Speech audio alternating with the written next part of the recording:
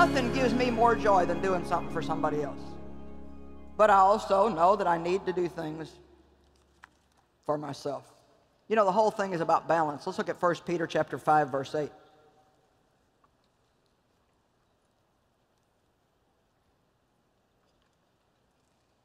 Be well balanced, temperate, that means discipline, sober of mind.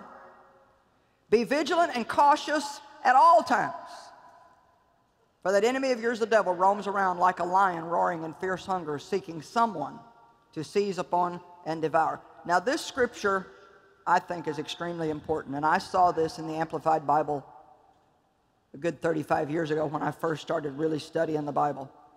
And I can tell you that keeping things in balance in your life is probably one of the most challenging things that we have in front of us.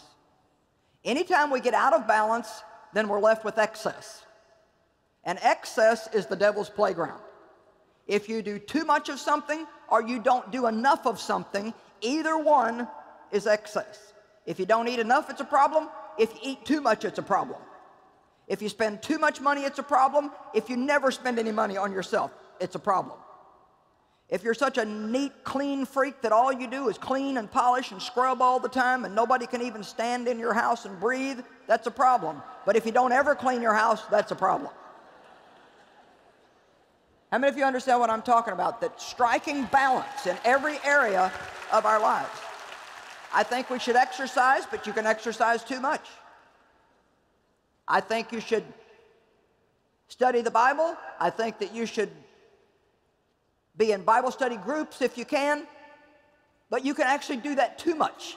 Some people become so spiritual that they're not one bit of earthly good. I mean, they just got their heads in the cloud and they're praise the Lord, hallelujah, and you know, going around all the time, and yet they ain't really helping anybody. They're just being what they think is spiritual. We have to learn how to stay balanced. God cares about every area of our being. You have a physical body, you need to take care of it. If you wear out the one you've got, then you don't have any machine to get around the earth in. You can't go to the store and buy another one. It doesn't work that way. Here's the thing that I think you have to understand. If you're going to take care of yourself, it's going to take an investment of time, effort, and money, and you should not feel guilty about it. But I just don't have time to take care of me. I just don't have time for that. I'm just going to play like a mama here today and just give you some practical advice. You need to take care of things like your skin, your teeth, your hair, your nails. You need to get some exercise. You need to make an investment in getting good quality food and not just be in such a big hurry all the time that all you ever have time for is a drive-through something or other that most of the time has no nutrition in it and is full of all kinds of stuff that's not good for you. It's no wonder people feel bad. If we had any idea what we're putting in our bodies half the time.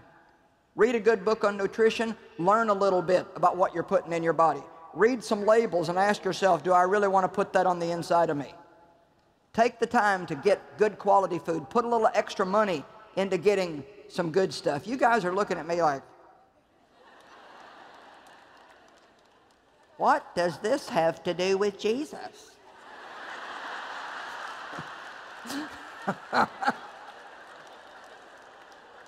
I just want you to tell me about Jesus.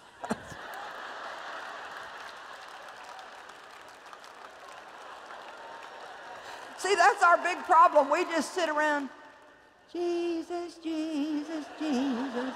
And then we don't use one bit of wisdom, no common sense. We're out there with our bumper stickers and our Christian jewelry hanging all over us. Everybody thinking we're a bunch of nuts.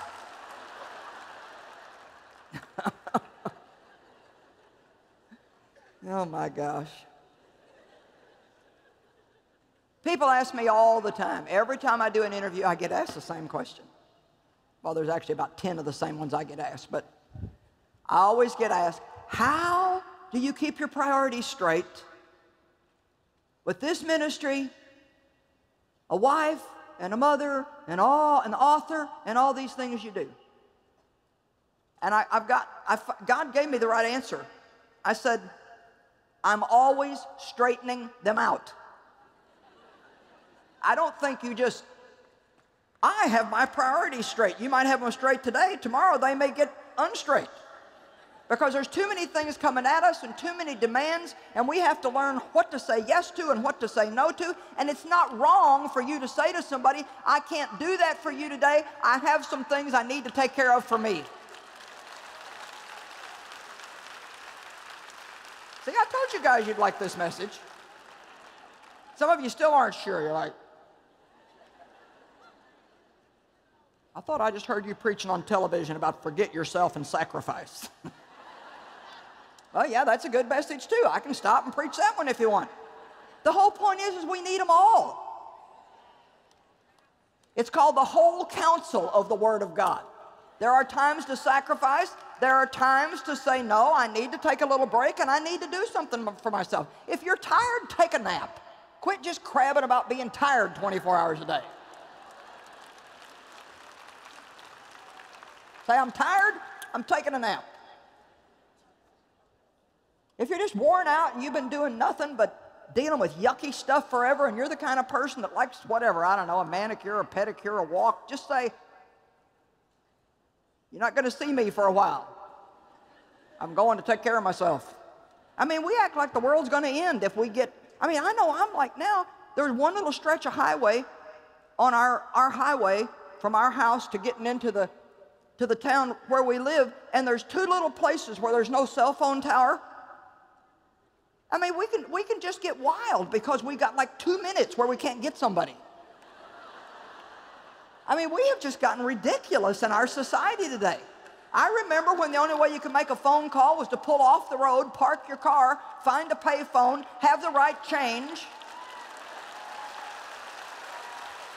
You know, you have to always be straightening them out. You can't, I don't think anybody ever just says, well, I've got my life all in balance and, you know, I never get out of balance. We're all in danger of getting out of balance. There's just too many things coming at us today. We've got the cell phones, the internet, where people have 24-hour access to us. We have a lot of responsibilities. The world is just a different place today. And you know what I finally decided? The world's not going to change, so I'm changing. If you're waiting for the world to change, it's probably not going to, so you need to change. And you need to make sure that somewhere in your life, you're in there, and that you're doing some of the things that you enjoy doing. What a tragedy it would be to get to the end of your life and say you never enjoyed anything. And you know, I was like probably in my 50s before I got this. I didn't get to be a child. My father was abusing me the whole time I was a child, and so I didn't get to have a childhood. I didn't have a good, healthy kid on the inside of me. And so I was just all adult and grown up and responsibility and work, work, work. Well, I want to tell you what, God can restore anything. I'm 68 now, and I'm having a blast.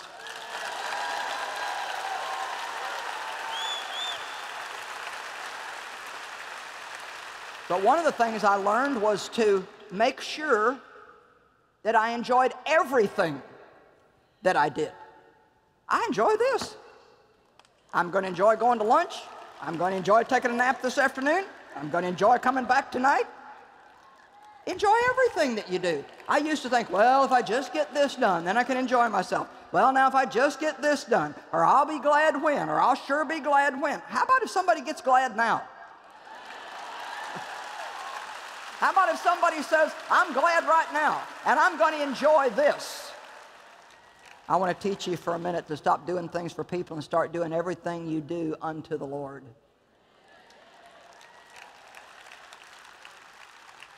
I'm having more fun today than I ought to.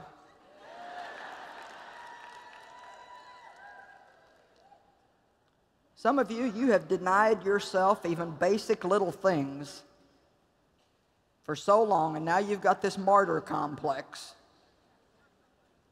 And I'm telling you, today you need to finish that thing off, get it over with, and start saying it's nobody else's job to keep me happy, it's between me and God.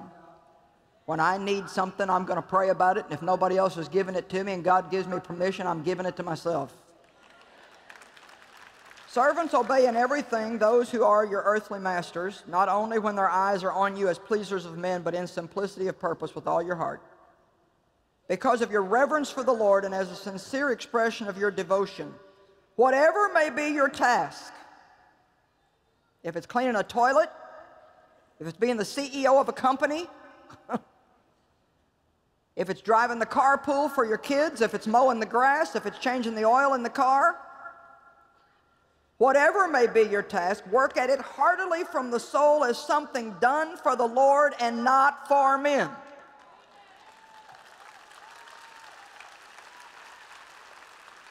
Can I tell you something? And I hope this doesn't sound, please don't take it wrong, but see, I'm relatively free of needing to impress you and being overly concerned about what you think. And because I am, I'm free to be myself. And when you're free to be yourself, then you just have a good time. Yeah. But, and it's not that I'm not here for you, but to be honest, I'm really here for God, because I think this is where He wants me to be. And if you can learn, it took me so long to learn this and so much misery I would love to spare you. If you can learn to do everything you do for one, do everything you do and know that God is always watching. And anything that you do, if you do it with a right heart attitude, God will reward you.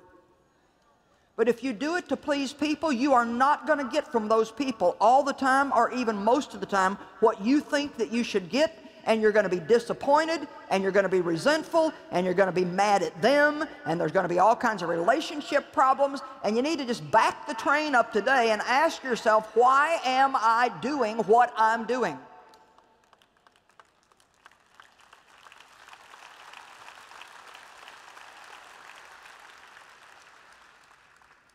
I actually tell people who work for us, if the only reason why you work here is to get a paycheck, there's no way you're going to be happy here. I mean, we pay our people good, but if your only motive is to get money, then no matter what you get, you need to work somewhere because you believe that's where you're supposed to be. You need to work there because you believe that that's your assignment from God. Maybe there's somebody there that God wants you to minister to. Whatever the purpose, you need to be where you believe you're supposed to be. Get away from just, well, you know, I've done this for you, and I've done that for you, and after all I've done for you, and I've done this, and I've done that, and nobody appreciates me, and nobody loves me, and I've given my whole life to serving other people, and now what about me? I'm just an old person, and nobody cares about me, and nobody loves me. Well, you know what? It's your own fault.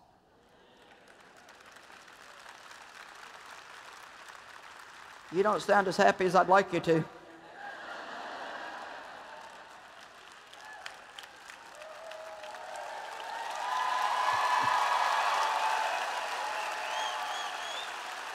You know why? And I understand. Listen, giving up self-pity was so hard for me.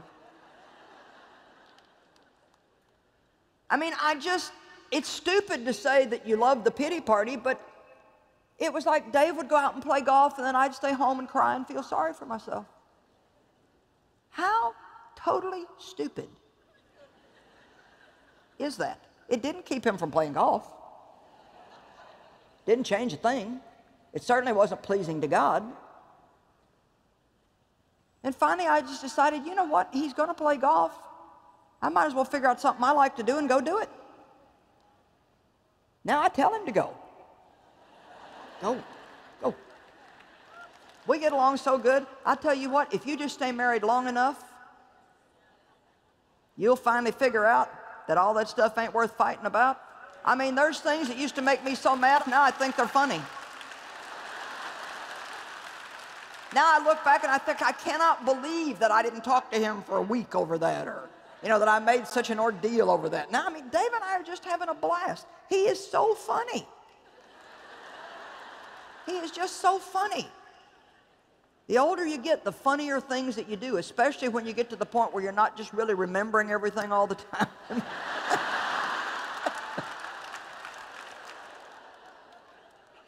You know something else I enjoy?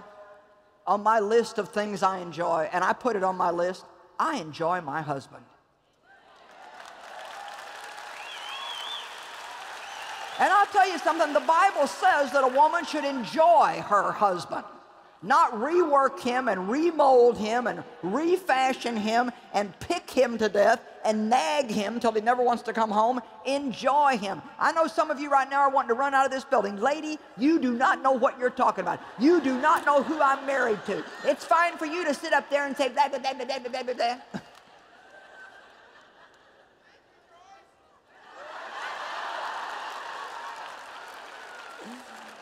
Yeah, the men that came today, you're liking this one, aren't you? Yeah, well, men, you need to be good to your wives, too.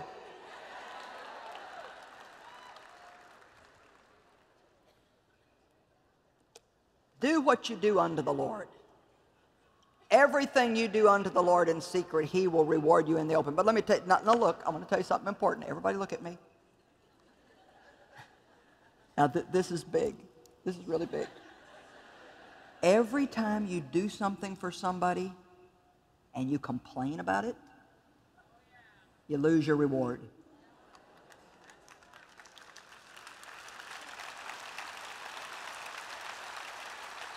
Amen? Bring it up. All right, let's go to Proverbs 31. Now, guys, you're going to have to bear with me a minute because this is about the perfect lady in Proverbs 31. But there's principles here that can be applied to male or female, so don't get a male attitude. You know, I'm not going to sit here and listen about the lady in Proverbs 31. Because I'm going to show you that she was the type of person that I'm trying to convince you that we need to be. This lady used to just really make me mad. I'm not kidding you. When I first became a serious student of the Word, I thought, yuck, yuck, nobody can be like that.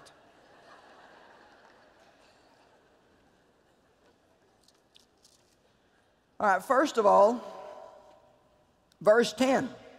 This is for the men. A capable, intelligent, and virtuous woman, who is he who can find her? She is far more precious than jewels, and her value far above rubies or pearls. Guys, if you have got a good wife, you need to appreciate her, appreciate her, appreciate her. Amen? The heart of her husband trusts in her confidently and relies on her and believes in her securely so that he has no lack of honest gain or need of dishonest spoil. She comforts, encourages, and does him only good as long as there's life within her. Ladies, I want you to make a commitment to give your husband at least one compliment every day.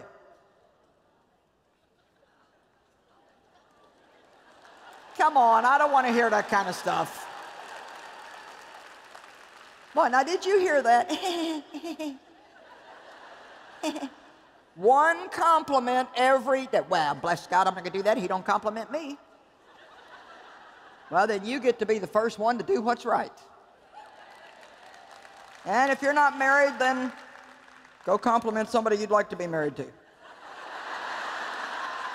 That's not already married. I thought I'd better throw that out there. I would think people would know that, but not always.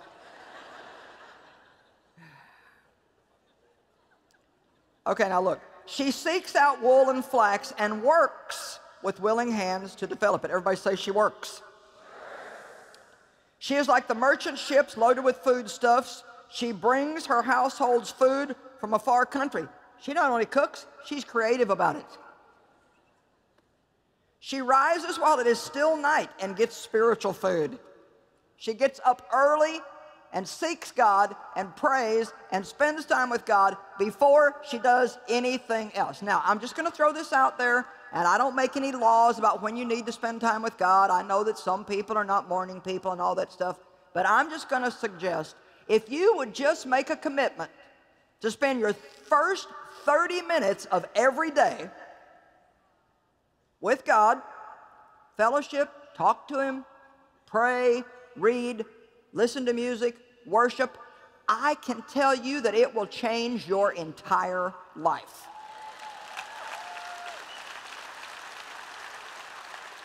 And I can also pretty much say, if you have no time for God in your schedule, then you have got a serious problem, and you are never going to have joy, and you are never going to have peace. She rises while it is yet night and gets her spiritual food for her household and assigns her maids their task. You're thinking, well, yeah, I wish I had a maid. Well, maybe if you acted like her, you might get one. I don't know. She considers a field before she buys it. She's a businesswoman. She accepts it, expanding prudently, I love this, not courting neglect of her present duties by assuming other duties. So she doesn't take on another job unless she knows that it's not going to interfere with the things she's already committed to. How many of you are so overcommitted you don't know which end is up? You know why? Because you've committed emotionally. Oh yeah, praise the Lord, I can do that. And then a week later you're like, what in the world have I done? Think about things before you say, I'll do them. Think about things before you get committed to them. Ask yourself if you really, really, really want to do that. She considers a new field before she buys it or accepts it, expanding prudently, not courting neglect of her present duties by assuming other duties. With her savings of time and strength, she plants fruitful vines in her vineyard. She girds herself with strength, spiritual strength, mental strength, physical fitness. The lady in Proverbs 31 exercised.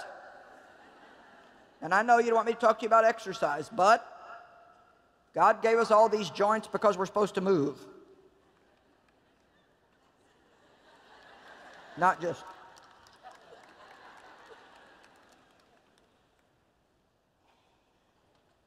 She makes her arms strong and firm.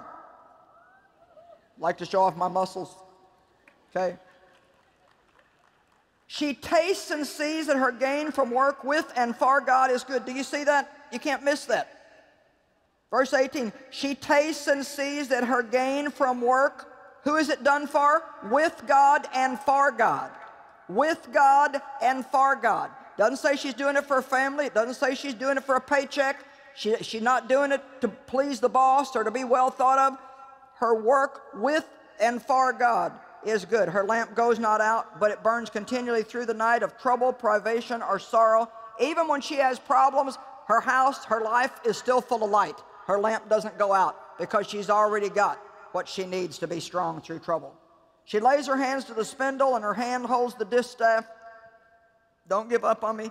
She opens her hand to the poor. Yes, she reaches out her filled hands to the needy, whether in body, mind, or spirit. You can see the kind of person she is. She's encouraging people. She's caring about people. She's giving to the poor. But what did she do first? She took care of herself. She got up early. She got spiritually strong. She got some exercise. She planned some right menus.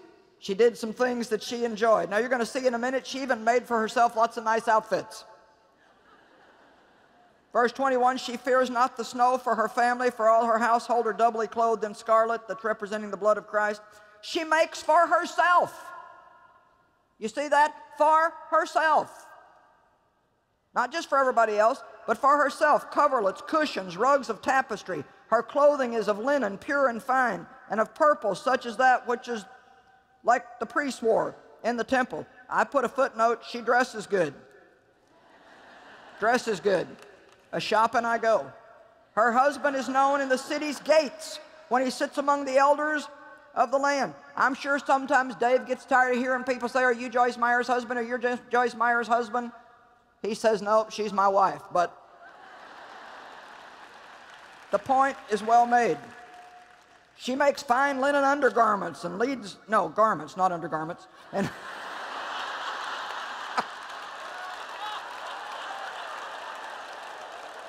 we're getting fully dressed. We're down to the underwear. She makes fine linen garments and leads others to buy them. She delivers to the merchant.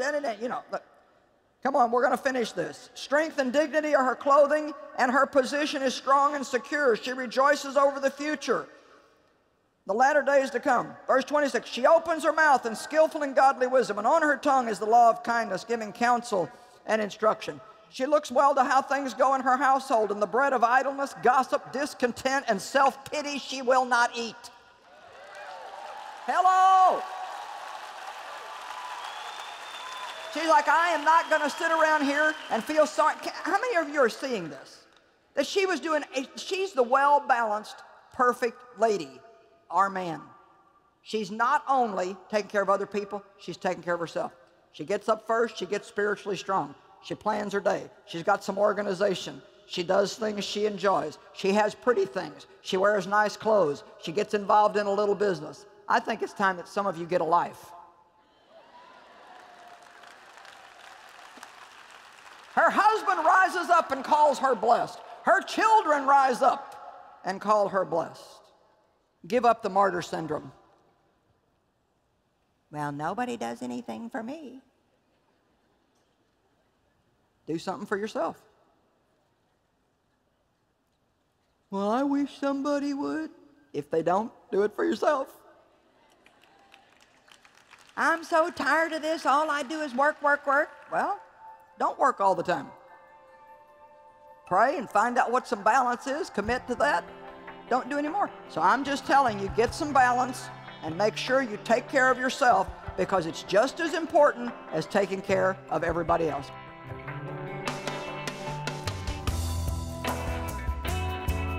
So don't forget, you're going to do a better job at caring for others if you also keep yourself strong and healthy and take care of yourself.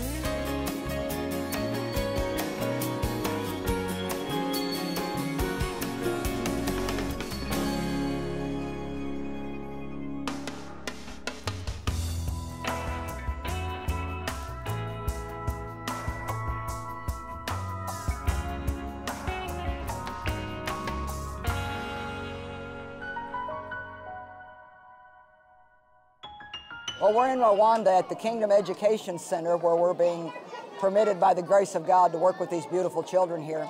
And one of the things that they're teaching the children is that the healing of a nation begins with receiving the love of Jesus Christ and by forgiving.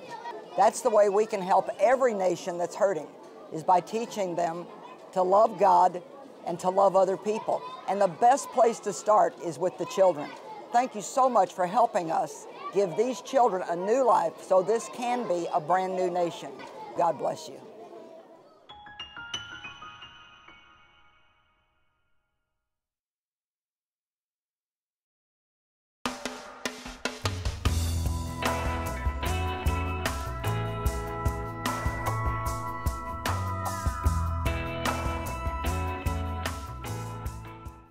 Do you ever feel like God is angry with you?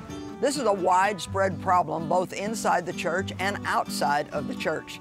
An understanding of God's love will set you free from guilt and condemnation. So many people run from God in fear rather than running toward God. Decide right now that you won't spend another day in fear, and know that God is not mad at you. Bestel nu God is niet boos op jou via onze website Joyce-Meyer.nl of bel 026 2022 100. Een dag begint pas goed met een goed ontbijt. En een dagelijkse overdenking van Joyce. Nieuwe impulsen en bemoedigende gedachten die je zullen sterken tijdens je dag. Abonneer je gratis op de overdenkingen op Joyce-Meyer.nl/overdenking of op Facebook. Begin je dag goed. Het is het waard.